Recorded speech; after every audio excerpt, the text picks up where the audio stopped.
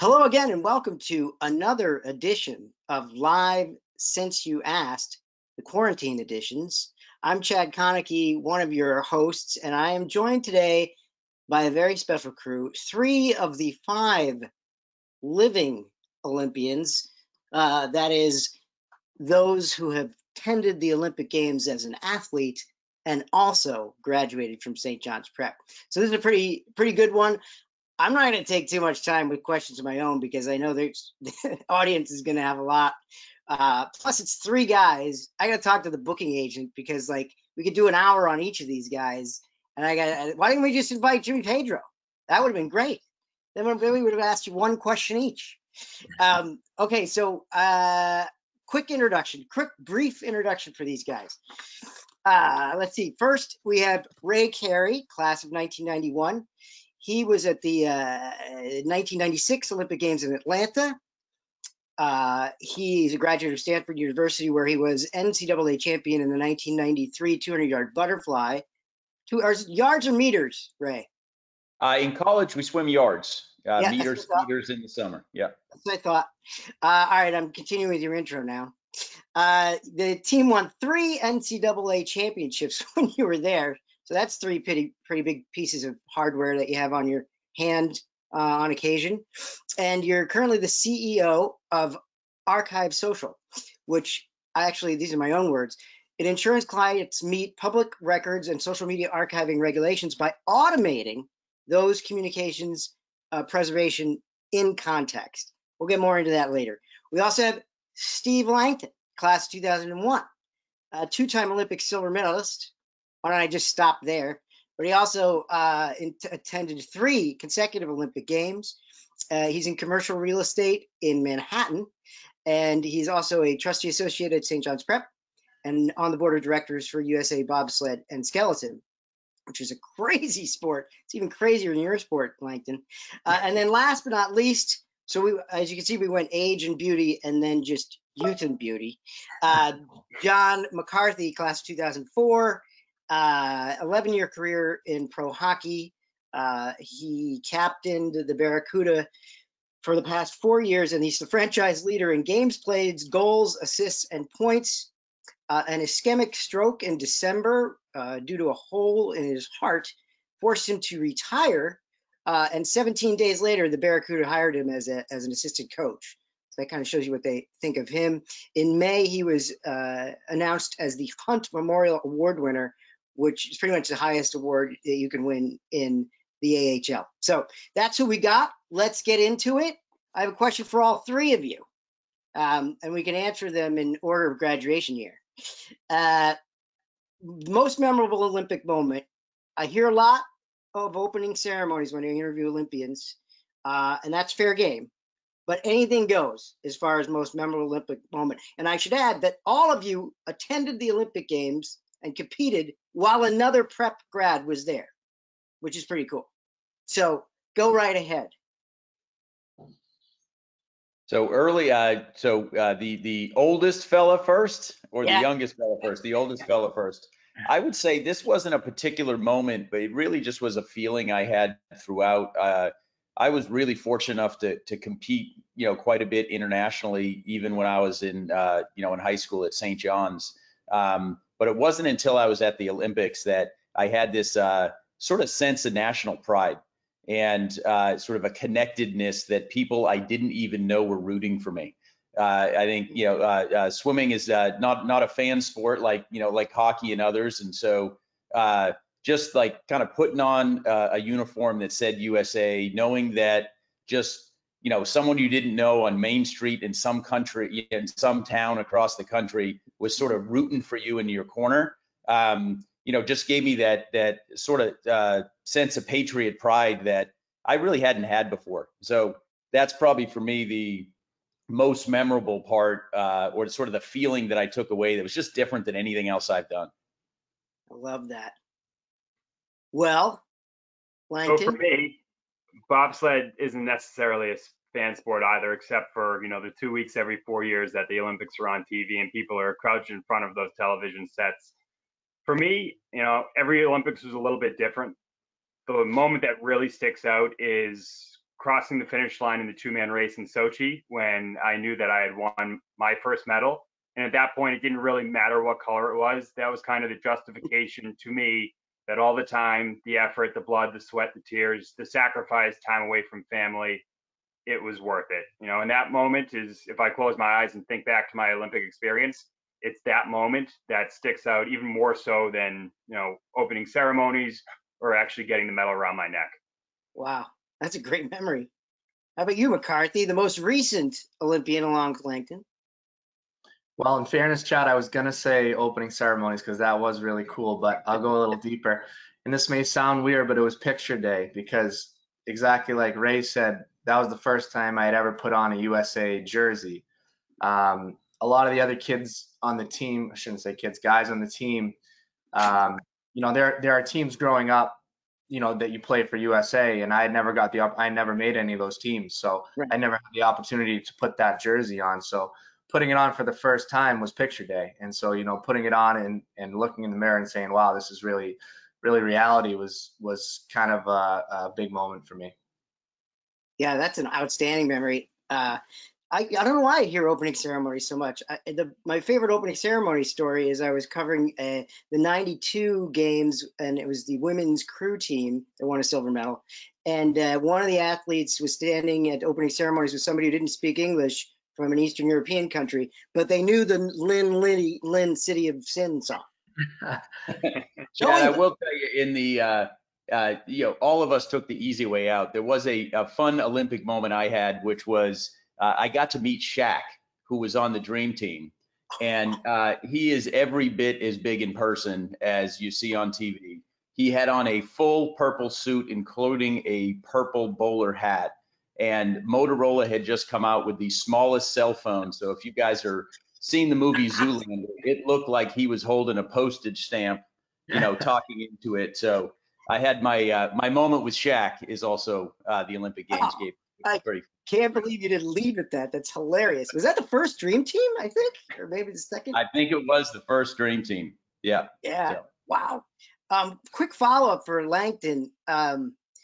Having been to 3 games, was there a takeaway you have? Was the biggest evolution in the games across those years, or the biggest evolution in Olympic or sports culture, or the biggest difference amongst the 3 venues, amongst the 3 Olympiads? Yeah, it's a great question. So for me, 10 years is a long time in the life of an athlete, and the Olympics, you live your life in 4-year chunks and quads. So every Olympics that I went to, I was a different person. There were different goals. Vancouver, it was as close to a home games as I was ever going to get. My goal was to make the team. And, as an athlete, as a high achiever, it's funny how the goalpost always moves. So 4 years later at Sochi, we had a lot of success leading in, and I knew all the pieces were in play for us to do well. So heading into those games, I had the horse blinders on. It was to win a medal. And then fast forward 4 years, I'm 34 years old, which is ancient in bobsled years. And my goal was not only to make the team, but it was my opportunity to give back. I had passed my peak, and there were so many younger athletes that this was their first games and maybe didn't have the type of leadership that I had growing up as an athlete or coming up through the sport. So that was my opportunity to really give back and invest in a sport that gave me a lot. Yeah, great answer. Ray, I was going to ask you, did you have a chance to interact with Jimmy Pedro when you were down there in Atlanta? I think that was his 3rd games or 2nd game. Yeah, no, I didn't see him while I was there. I think as these guys know, sometimes you get pretty sequestered. I was fortunate enough that swimming is on the front end. So I actually didn't go to the opening ceremonies because you're all, resting your legs and getting ready, and everybody doing your sort of preparation. And then you're done halfway through. So the back half was really where I got to go out and see a lot of folks. But no, I didn't get a chance to run into Jimmy. Well, so I think 5 days after you swam, I looked it up, and not to put too much of a down point on the interview, but that was when the bomb went off. Were you there for that? And what are your recollections? I was. So swimming was over. I had done my event, and this is how old I am. They gave us all Motorola pagers. So we all had pagers, and everyone wanted to go out, and I was, out enjoying the Olympics with the New Zealand swim team. I had some buddies. It's fun in college. You get to swim with these folks from all over the country. So they're your teammates, during the winter, and then they're your competitors in different countries in the summer. And so we all got this text that, hey, there's been this bombing. Everybody needs to come back. And I was young at the time, so it probably wasn't a good choice. I thought, everyone loves New Zealand. I should just stick with these folks, because who would want to harm anybody in New Zealand? So I spent the night with the New Zealand swim team, and had a little talking to around not getting back to my dorm that night when the text went out for everybody. Oh my goodness, that's classic. Another question for John. We actually had Colin Blackwell, who plays for the Preds, on a couple of weeks ago, and he was saying super nice things about you in terms of your leadership. You guys played together. I'm curious. You played. 34 is ancient for ice hockey too, man. And you played in the Olympic Games at 33. What do you think? Was there a key for you being able to sort of endure 11 years of professional hockey? Like, could you point to any one thing? Yeah, it's actually kind of funny. It's a little bit different how minor league. I primarily played in the minor leagues, and how it works there is youth is at a premium. It's a developmental league for the NHL, so they want as many young kids in the league as possible. But at the same time, they need a couple of older guys to kind of show the younger guys the ropes, show them how to treat it as a profession, and come to work every day and treat it appropriately. So I was able to find that role for myself, and honestly, that prolongs my hockey career for multiple years. The Sharks organization, I was with them for parts of every year that I played. They were great to me, and they gave me an opportunity to fulfill that role. And then for guys like Colin, it's satisfying to see him having success at the NHL level, because I feel like he was a rookie when I was the captain, and just kind of taking the extra time and maybe pulling him aside at a certain point, or showing him a thing or two, and to see that he took it and he has success with it, that's a good feeling for me. And it's as my career went on, it went from me scoring goals, me getting assists, me getting points, to watching those younger guys have success themselves, and there's a satisfaction that comes with that as well.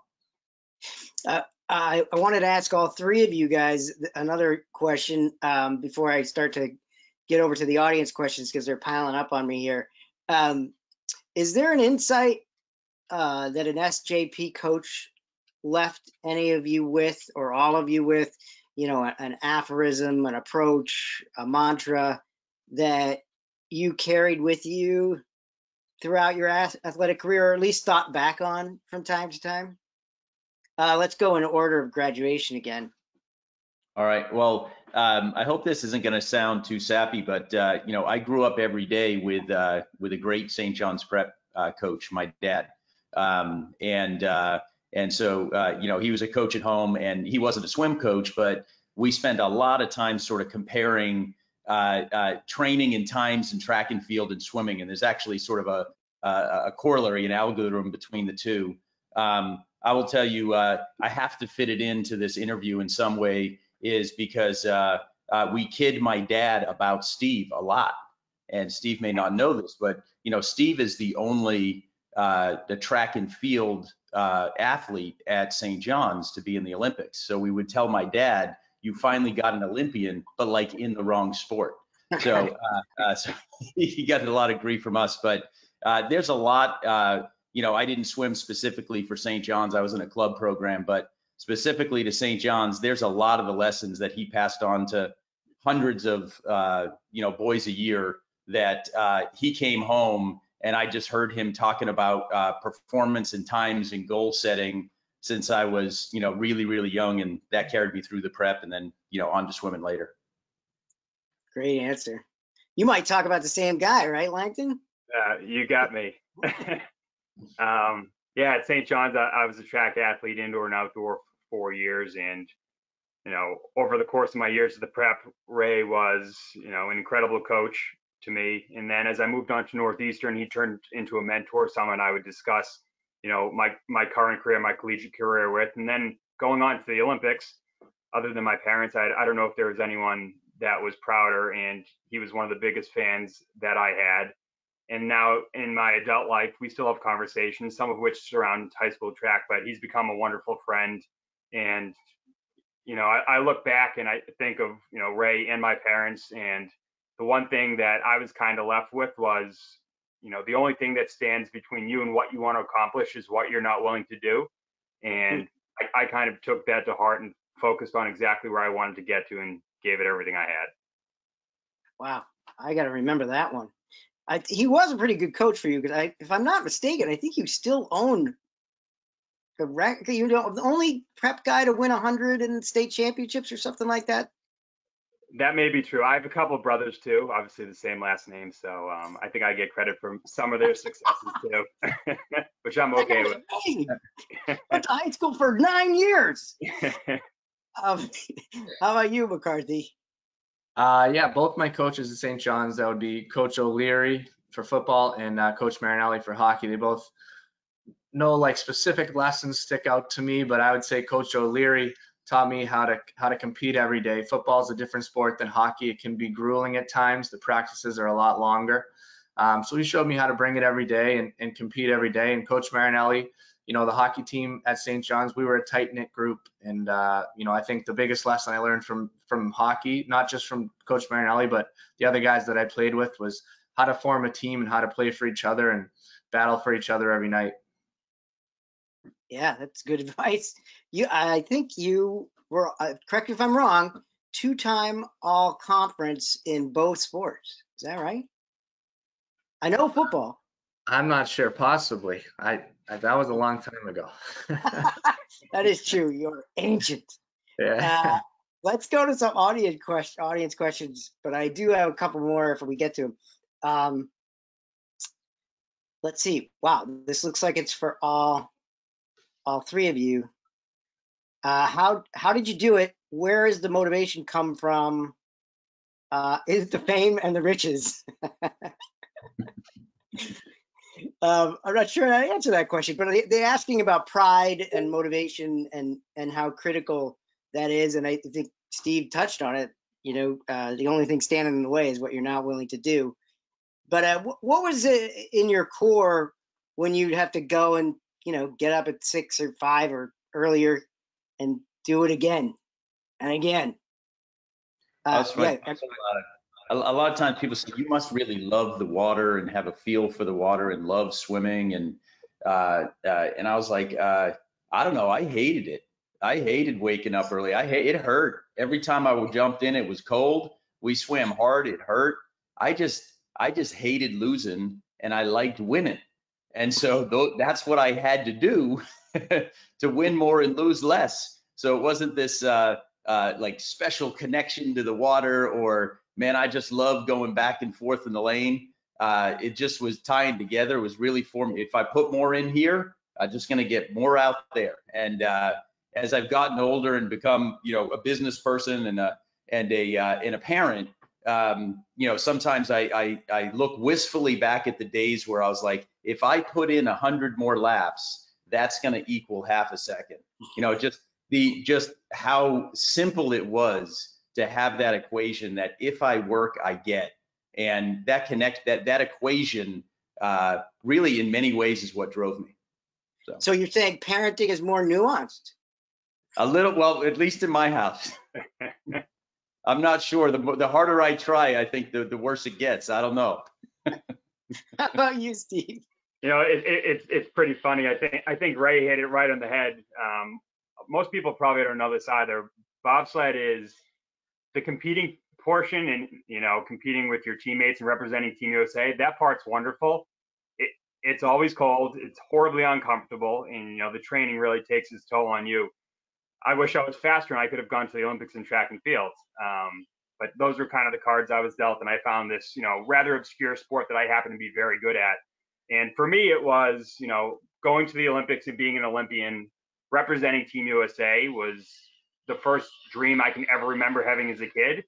And for me, it was a math equation too. If I work very hard at this, I clearly have an aptitude, but if I put in the time and the effort, then I will get to where I want to be. And that's, representing the United States and having 5 rings on my chest.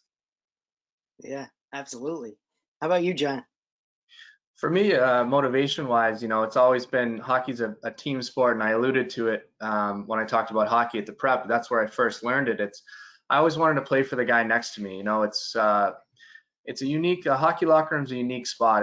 You can fake a lot of things in life, but your teammates, once they look you in the eye and they see you on the ice, they kind of see right through you if you're fake. So, for me, I always had a fear of letting my teammates down, letting my buddies down. I wanted them to know I was always there for them. I was going to compete with them.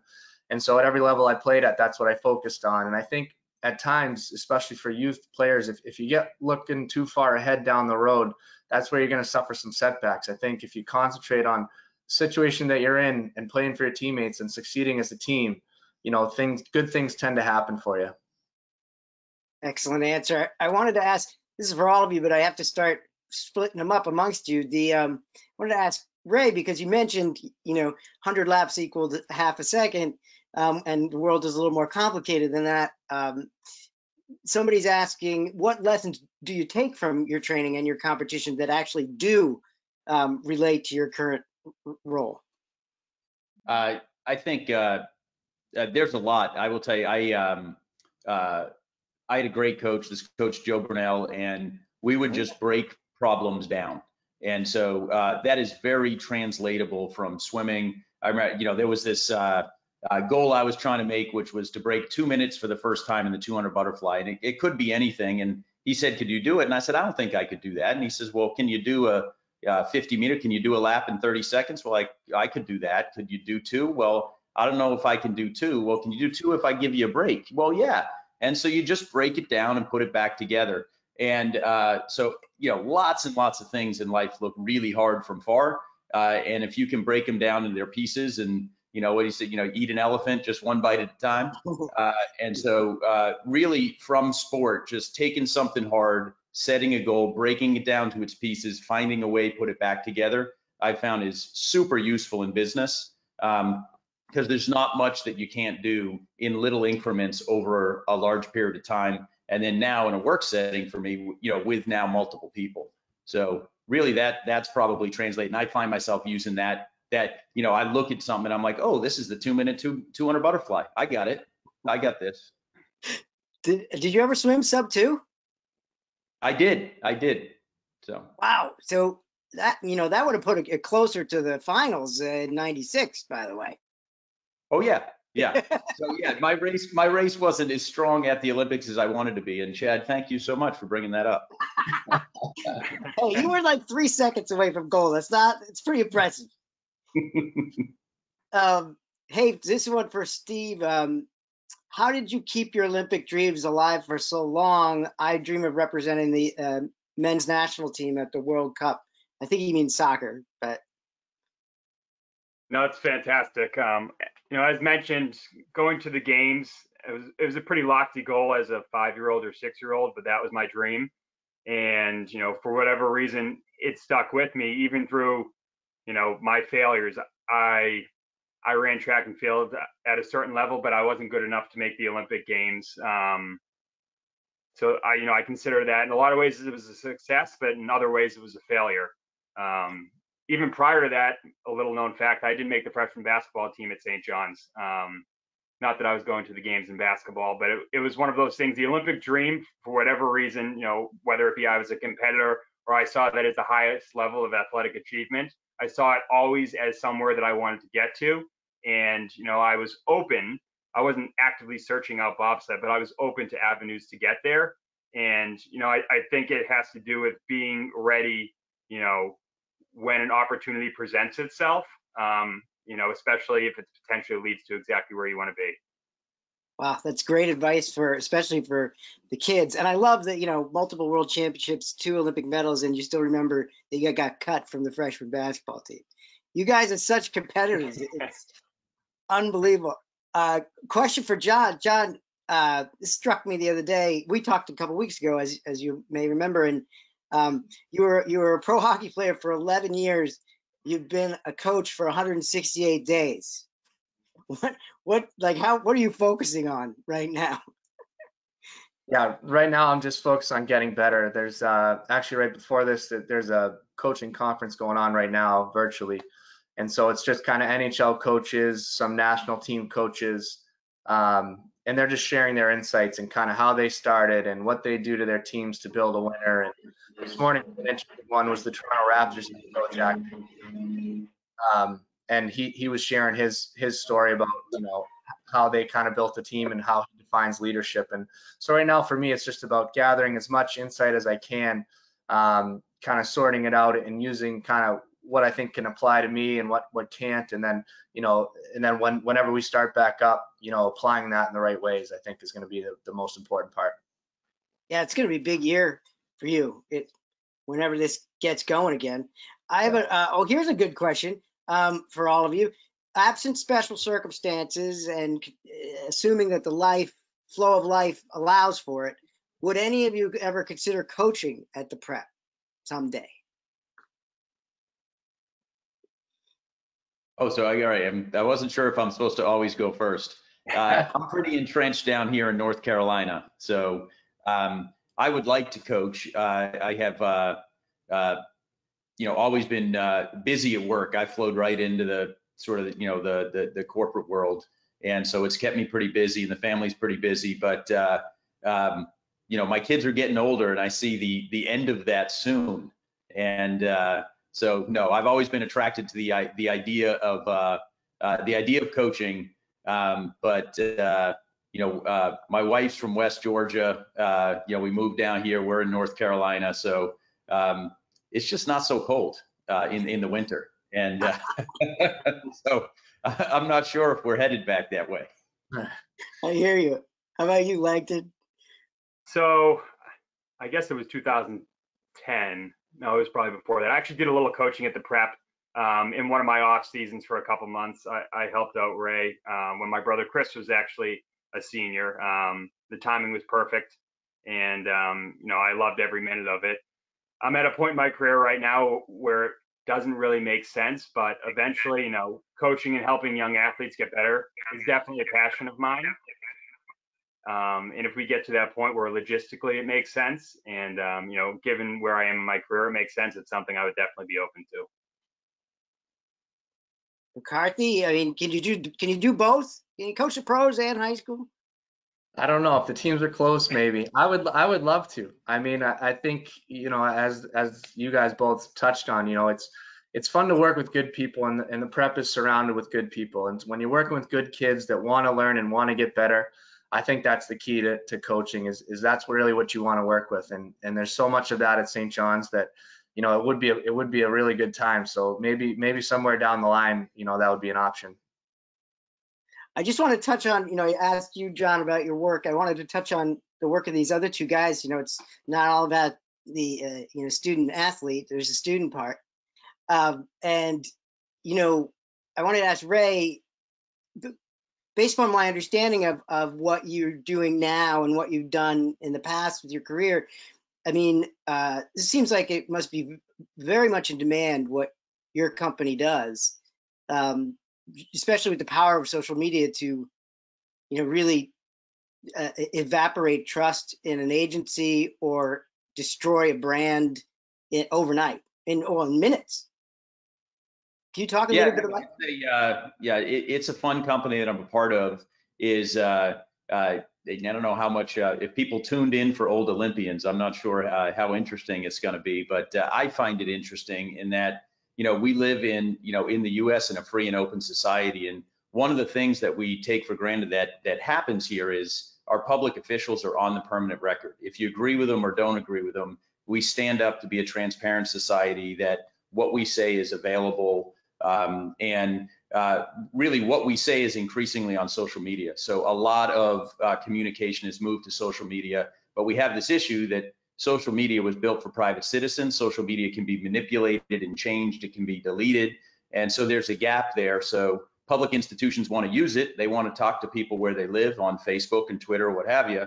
And so we built some software to solve that problem. So you know, we do it for, you know, the White House and, you know, the biggest cities, you know, in the countries down to small rural folks. And so it's fun to run a growing company with a bunch of young folks. In some ways, I guess I'm a little bit of coach in that age. I got, 80, 26-year-old average age of the sales force is 26, and I got 80 of them working at home trying to make sure that they keep going in total work from home. Many of them, it's their first professional job out of college. So that part's fun, but it's also fun we have a tiny little part in this trying to sort out the wild west of social media and say, what can you trust? What can you not trust? What's a verified post from from an elected official or a public institution? So you have clients in education too, right? We do. So mostly K through 12 schools in general. And the same thing is that, it's important that when a school goes out and puts out a notice or report or what have you, that they stand up to the permanent record. And we all make mistakes.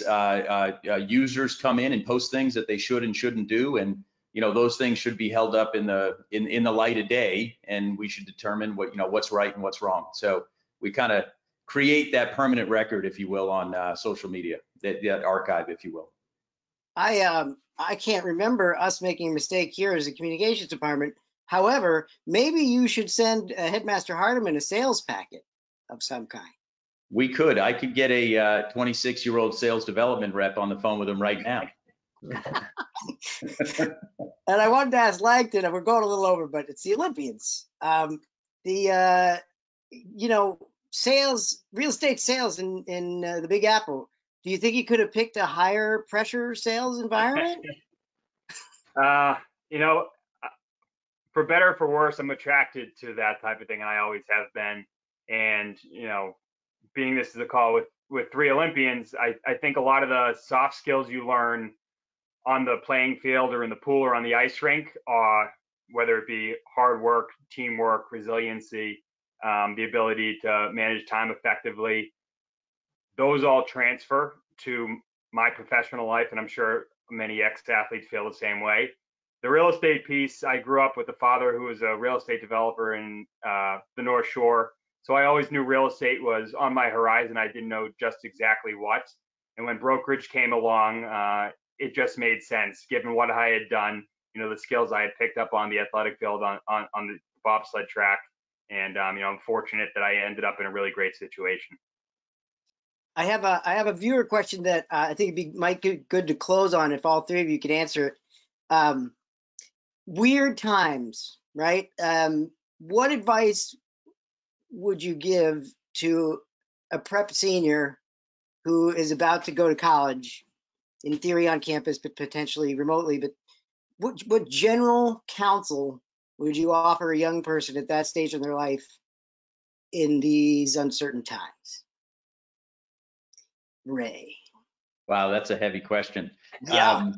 In a major way. And it has me thinking about, this is my quarantine beard. I hadn't had one before. I had it once before, and it came in a lot grayer than it did the last time. So you got me sort of a little reflective. I would tell you, right now with what's going on, the older I get, the less I know. And, that's a truism that a lot of, that I wish I listened to more from old guys when I was sort of coming up. And the world is a really complicated space, and it got only more complicated in 2020 with everything that's going on with race relations, everything that's going on with COVID. It is a wacky, wacky time.